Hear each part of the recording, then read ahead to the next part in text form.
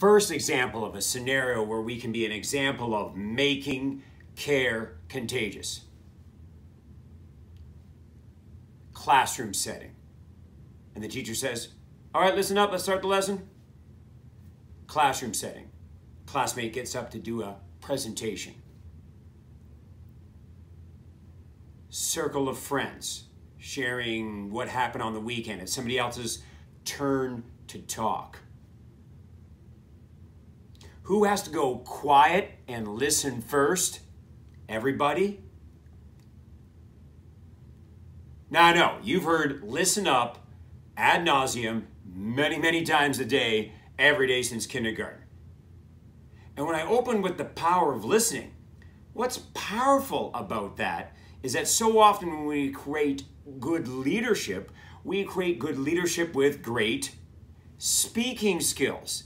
That when you imagine great leaders, you picture them talking, presenting, moving people with their words. And don't get me wrong, that is very powerful.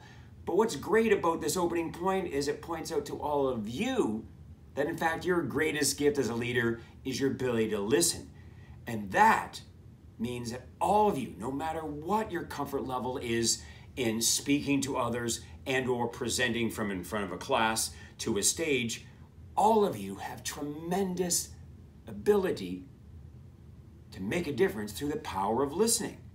So when I do this as an interactive workshop, I chat with the leaders in my room and I say, what do good listeners do? And here's some of the top answers we all agree on. Eye contact. And we all know that the number one distractor right now for eye contact is, of course,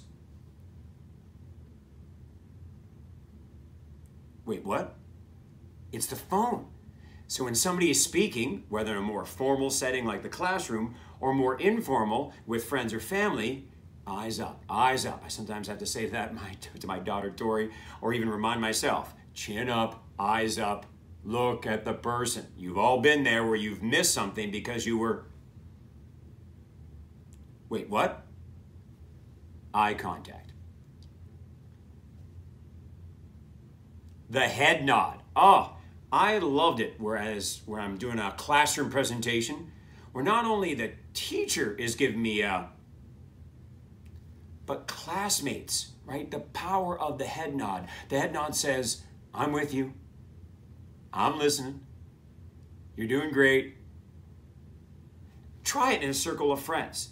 Try having great eye contact and a head nod when a buddy is telling a story, and you'll discover something. Their eyes will go to you more often because they'll notice you're with them. You're into it. It is such a compliment. And you don't have to say anything. Compliment that with a smile. But I truly think that one of the best ways we can show that we're listening is ask follow-up questions to show that you're following along with the story. Classics being, so why is that? What happened next? What are you going to do about that? How do you feel? The question why is so powerful. It shows that you truly want to know. Think of this example. I'm at a conference and I'm lining up to get food with student leaders from both the high school, college, university age. And we're putting food on our plate and I look over and I see a name tag and it's Keith. I said, hey Keith, how's it going? Good, how you doing? Back and forth, that's small talk. When I do my student leadership programs and I talk about making the move from small talk to smart talk by going beyond the hi, how are you, nice weather, what you up to smart talk, conversation is ask those additional questions like why is that, get to know people. So one of my favorite questions when I meet student leaders is I say, so Keith, what do you do extra in high school? And that's a great way to find out what they're into, right? Is it music? Is it sports? Is it drama? Gaming? Whatever the scenario. And he said, I'm too busy to do anything in school. That's what I call a lob in the conversation world. A lob. This person has sent up an idea and says, if you take it, see if you're interested enough to ask why he's even saying that. So I took the bait. Oh, why are you so busy? Oh, he said, I'm on Canada's national water polo team, and between practices and travel, it just gets too busy. He's on our national water polo team? You know water polo, you play it in a pool? Now, I had a pretty funny joke right back at him. I said, water polo? I always wondered, how do you get the horses in the pool? He had a bit of a laugh. But then I followed up with even more. You know what? I've actually never really watched water polo. Like, how does it work? Like, how long are the games? And what's like the average score? So next you know, now we each have a plate of food. And I end up sitting with him and a buddy or two. Because at a conference, I make the effort to sit with new people. Now we're having a conversation, and he's thoroughly enjoying the conversation. Why? He's talking about what he loves. And it's actually less pressure on me. I just feed that person questions. They do the talking, right?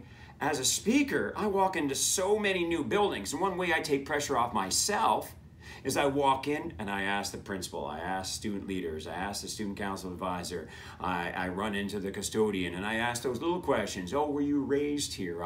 How long you worked here? Besides student leadership, what else are you into? And I let them do the talking. I end up dropping that material into my speech, but at the same time, gets me in the zone. I'm about to do an hour, 3 hours of speaking. I do less speaking, they do more talking.